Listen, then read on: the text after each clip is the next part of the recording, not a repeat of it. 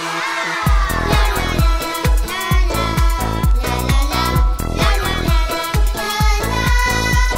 you, Swami.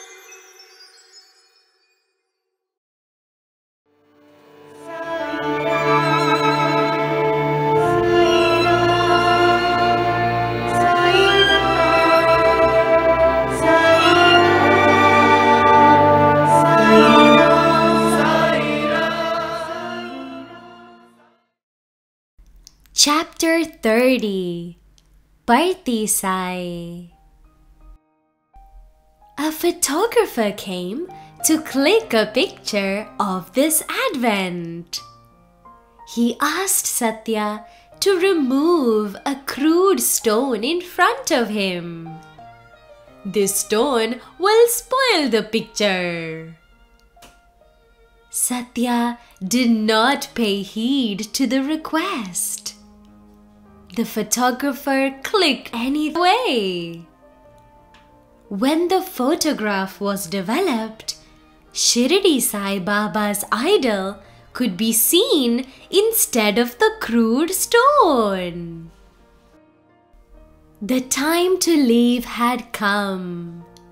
Sathya got up from the rock and prepared to leave. People got confused. Where is he going?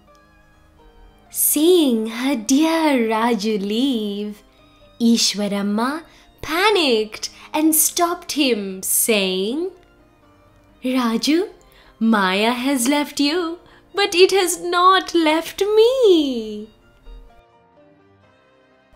I may not be your mother, but you are my son. Don't go." Hearing these words from his mother's mouth, Sathya made a remarkable promise to her. "I promise you, I will never leave Puttaparthi. The whole world will have to come to Puttaparthi." These words were like the heavenly nectar to the mother's ears.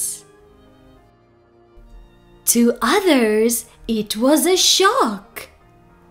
"Raju, you can't go. Raju, we can't live without you. Raju, have mercy. Don't leave." Ramesh and Suresh, who worshipped Sathya, cried bitterly, "You can't leave us." But Sathya had to go. Ramesh ended his life by jumping in a well. Suresh lost his mental stability. Uravakonda watched in grief its dearest boy leave. There was only one bus leaving for Parthi. No one but the family could accompany Sathya. Boys ran behind the bus as far as they could, then quit.